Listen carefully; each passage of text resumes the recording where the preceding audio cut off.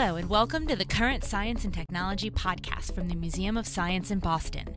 I'm your host, Susan Heilman, and every week we bring you interviews with guest researchers and our museum staff covering science and technology in depth.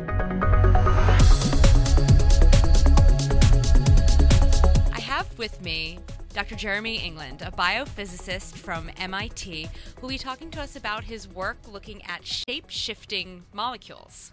Hi, Dr. England. Hi there. So shape-shifting molecules, we're not talking about aliens that can change their shapes here, but more about molecules, they change their shape by themselves, or are you changing their shape? We're talking about particular molecules in the cell, in living things, where the way that they change their shapes is connected to how they function in the biological context. Specifically, we're talking about proteins.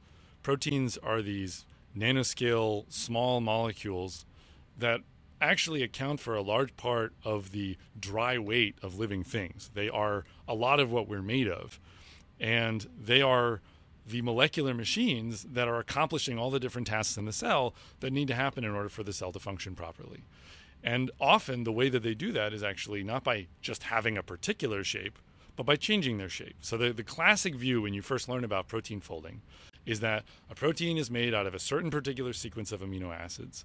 And when you put that in the cellular context, it folds up into a particular shape, and that shape is what gives it its function, because maybe it positions certain chemical groups exactly the right way in space to catalyze some reaction, or it makes a little pocket that can bind some molecule.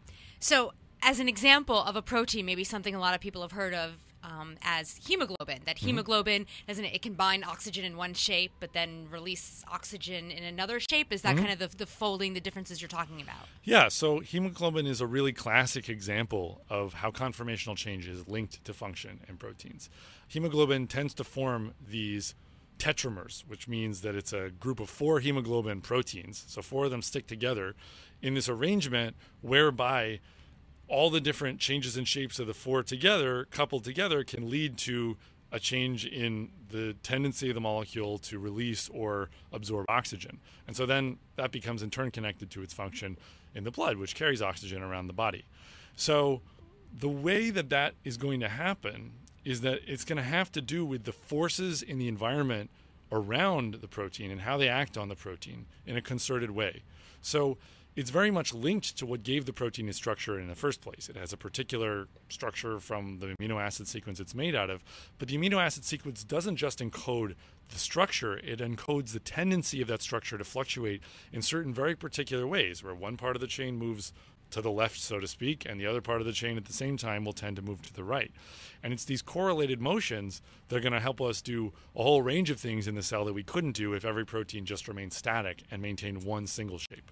So the amino acid sequence, the actual molecules themselves and what they're called, what they look like, that stays the same, but it's whether or not one is touching another or folded into another. So it's the three-dimensional shape of what it's going to look like, and that can actually be different. So what is it that's changing the shape? What are some of the outside influences that can cause it to look one way or the other? So this could happen for a lot of different reasons. So sometimes proteins change shape just because the environment around them has dramatically changed. So the simplest thing that you can do as an experiment at home to see that is to fry an egg. The serum in the egg that surrounds the yolk is going to be full of proteins, right? Especially a particular protein called albumin.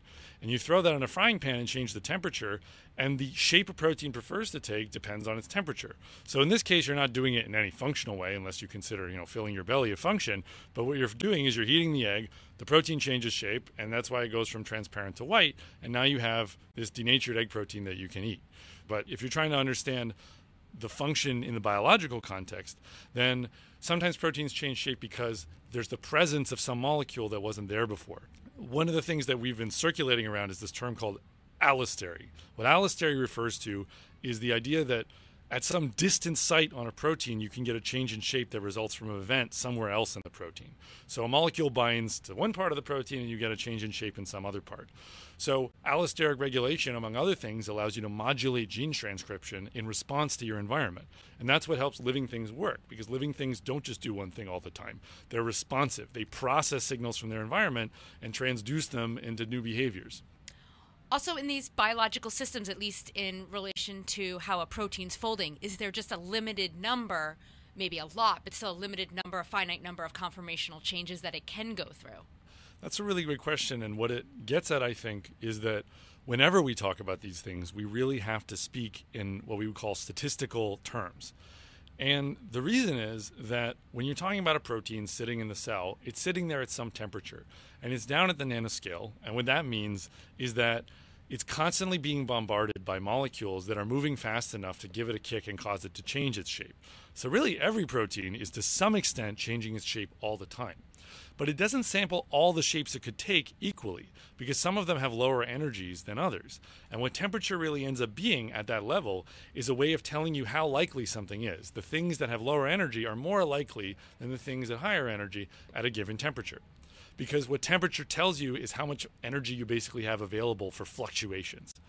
So in a given protein, you put it at some temperature in the cell, it's changing its shapes. There are going to be some shapes that will be very common and others that will essentially be so uncommon, astronomically uncommon, that you would never, ever expect to see it happen. The same way you would never expect to see all the molecules of air in the room collect in one corner and form a spontaneous vacuum so you can't breathe. So that's very comforting. That's very unlikely to happen. Right. We don't have to worry about it. Everything in how proteins work is driven by the same kind of principles, that you have lots of things that are more likely to happen. And so when we talk about the particular shapes that are relevant to a protein's function, we usually have to make some choice about how to model it, where we assume particular sub-ensembles or subgroups of conformations are particularly important to some functional event. Now, when you talk about statistics, that implies that there could be some sort of mathematical equation, but are there too many variables, or can you boil this down to a few variables? Mm-hmm. So I think your wording is really perfect there, because the same question could be asked of a pot of boiling water, right? There are lots of different molecules in a pot of water. And if you wanted to, you could get really bogged down worrying about, well, there's molecule 1 and it's over here and it's moving that way at this speed, and there's molecule 2, et cetera, and count them all up. But if you want to understand how much heat you have to put in the water to make it boil, that actually is a much simpler question. And the reason is that you end up being able to not worry about most things that could happen because they're very unlikely. So the law of large numbers, as it's called, is your friend in that case. The statistical behavior of groupings of components where there are many of them is a very robust, reproducible phenomenon. So water is always going to boil at the same temperature, even though any given one pot of water is going to have molecules doing one thing, and in another pot of water they'll be doing slightly different things. But for our purposes, we can average over all the differences between them and we get the same result. So very similar kind of mathematics go into doing the kind of mathematical models that we work with in my research group, where we are, in a sense, trying to compute the statistical distribution of likely conformations for a protein. And because when we're talking even about a cell, we're talking about thousands of proteins or millions of proteins, then we're getting into a situation where their average behavior is going to be a very important thing and possibly the only important thing. Or even if not, we can even get a handle on some of the fluctuations about the average without needing to know all the details of how every single protein is arranged. That makes a lot of sense, actually, and it makes it a little bit simpler, than having to go through the millions and billions of different possibilities, but you get down to the average of where odds are it's going to be like this or odds are it's going to be like that. Mm-hmm. So when you're trying to see whether or not certain outside influences will affect the change, can you then add in that variable, change your model, and get an idea of the new shape of the protein? And this is all without actually seeing the protein. It's all done with modeling. Mm-hmm. Yeah. So in our group, we work with very simple models that come from what is called statistical physics. So in some cases, when people study protein structure, they can make these very detailed models where they're trying to capture every possible force that happens between every one of the atoms in the system. And even then, they're always making approximations, but you can do that and go for a really high resolution picture. But what we're working with is simpler models where a few ingredients go in. But one of the ingredients that goes in is the protein sequence, where we take the protein sequence, we assume this chain of amino acids is going to affect the protein structure in a particular way, driven by how one amino acid has some particular tendency to want to get buried in the core of the protein or exposed in the watery surface of the protein versus another amino acid. And that sort of tug of war among the different parts of the chain will lead to a particular shape. So if you want to understand, for example, why the protein would change shape if you mutate the sequence, that's something that we can deal with pretty well. You change the sequence, you just change an input to the model, and now you get different structural information out of the model and something different happens. And sometimes you see that it's a small something different, which is in some cases almost negligible, and in others you might see a larger difference. And on the other hand, sometimes the same perturbation could be very small in its outcome. So you've been speaking kind of in generality, saying, you work with simple proteins. Can you give an example of one of the proteins you're working with and why that's important? Mm-hmm.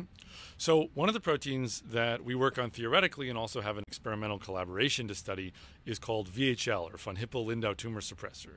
So it was a gene that was first discovered in connection to certain kinds of cancers. And what's interesting about VHL is that it's a protein that's capable of folding into a particular shape when it binds to what are called its cofactors, or its partners. So other proteins, when they're present, provide a surface, and VHL sort of gloms onto that surface and folds into a very specific shape. But without those cofactors, VHL just stays disordered. And so we're now at the stage where what we want to do is use the model to predict mutations that will then lead to structural stabilization of VHL. And we're going to test that out experimentally. Wow. So that's really interesting, though, that you're also collaborating with an experimental group so that you can not only, do your predictions, see whether or not, your model says it should look like this, and then you can actually see in the cell. Yeah, I think that's extremely important, especially in the case of biophysics. And so I have a variety of experimental collaborations. The one I was just referring to is with a very good friend of mine, first from college and then from graduate school, Dan Kaganovich. He has a cell biology lab at Hebrew University in Jerusalem, and he does live cell fluorescent microscopy. So he studies protein folding in the cell, and I study the physics of the folding, and together we come up with a lot of different experiments that are interesting to do together. Wow. Thank you, Dr. Englund, for joining me here today and telling us all about the generalities of protein folding and then some of the specific work you're doing. Thank you so much. It's been a pleasure.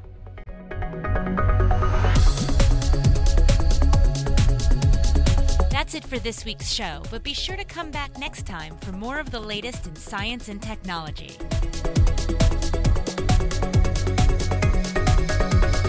This podcast is a production of Current Science and Technology at the Museum of Science in Boston, part of the Boston community for over 175 years. For more information, visit our website at www.mos.org/CST or email us at podcast@mos.org. Thanks for listening.